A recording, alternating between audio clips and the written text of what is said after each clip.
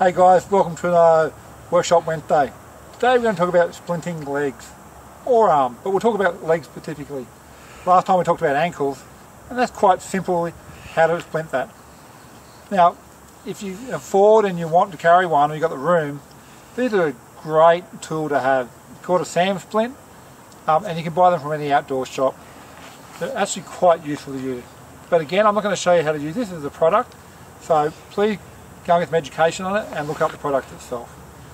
Fantastic to use. But in the case of you're out bush and you're carrying that bare basic band-aid, again, my snake bite bandage, let's go back to basics. A stick, a bit of cardboard, a map case, build a splint. Now when somebody breaks a leg, they're incapacitated. So whether it's a femur or your lower leg injuries, they're not going to go anywhere. So you've got to think about long-term prognosis. Remember, warm, wet, sweet, and pink. Okay? So as soon as they stop moving in a canyon, they're going to get cold quite quickly. Splint the leg up is probably last on my agenda. Get them warm first. Okay? Let's assume we've already done that with Libby. Libby's fallen down. She's got no other injuries other than a fractured leg. Lower or upper, it doesn't really matter. Okay? For this instant, Libby, where you're fractured? Yeah. Lower. She's done a lower leg. That's quite obvious. She's not going to go walking anywhere. Okay? You need to get into your plans of what's going to happen. If you can, and you've got a bit of stick or a bit of bark or something to create, or even a pack, use it as a splint. That will give the ultimate support in your first aid along the way, for how many hours you might be stuck out there. But here we are. A little bit of twig I found on the side of the canyon. Nice big canyon here. But simply, you're going to use that down the side of Libby's leg.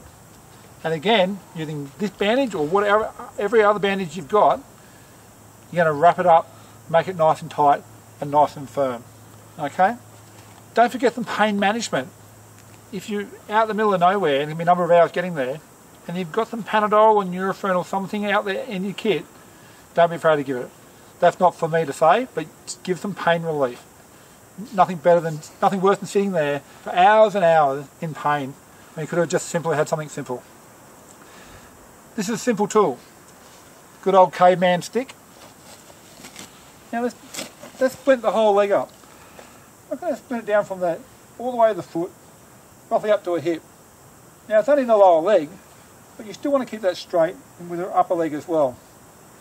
But ideally, wherever the fracture is and you can identify it, let's say Libby's done it mid shaft of the lower leg. You really want to strap it above and below the break. You've got to hold that for there. Yeah. I'm going to start down low, and if I've got enough, or if I've got heaps of bandage here, but if I've got enough, I can probably splint the whole leg. And without moving Libby's leg too much, and simply go around, make it nice and firm.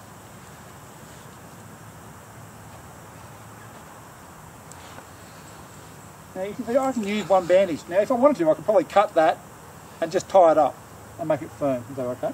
Yeah, all good. Let's assume I'm doing whatever, the breaks here. I'm going to go down lower. I'm trying to keep it nice and firm. Trying to come around this side, Libby.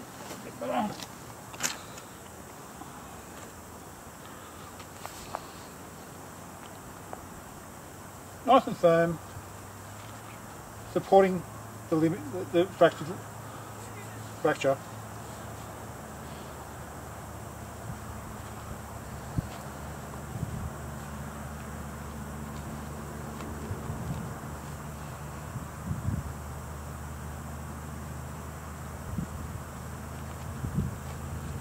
You can simply leave it like that. Make it nice and pretty, put bows and ties in it. As long as it's nice and firm and it supports the fracture, it'll make her life more comfortable for the hours to come.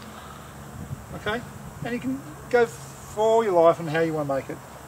Let's pretty it up like a Christmas tree. Strap it around here. Make it nice and tight. And if I've got some more bandages, I can bandage up there as well. To really make that support. It's important that she doesn't want to bend or flex this part of the leg. Bone on bone, not very comfortable. That's a very basic splint for a broken leg. Stay safe out there, we'll talk again soon.